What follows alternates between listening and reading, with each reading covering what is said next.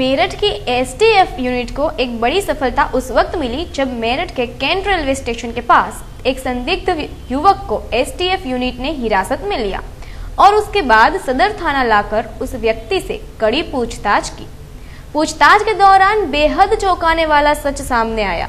पूछताछ में आरोपी मोहम्मद इजाज ने बताया कि वह पिछले 2 साल से आईएसआई के साथ मिलकर काम कर रहा है। इजाज ने बताया कि वह आईएसआई के लोगों से स्काइप और मेल के जरिए बातचीत करता था।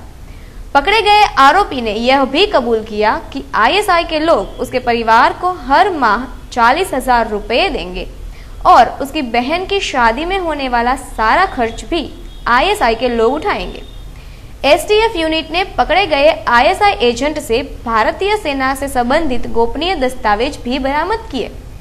एजेंट के पास से सेंट्रल बैंक ऑफ इंडिया के एटीएम कार्ड, पाकिस्तान का पहचान पत्र, विभिन्न कंपनियों के सिम कार्ड, लैपटॉप, मोबाइल, फर्जी आधार कार्ड और बंगाल का फर्जी वोटर आईडी कार्ड भी बरामद किया गया।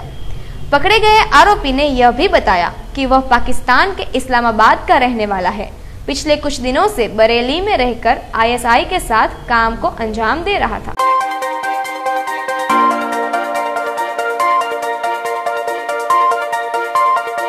Audio Jungle.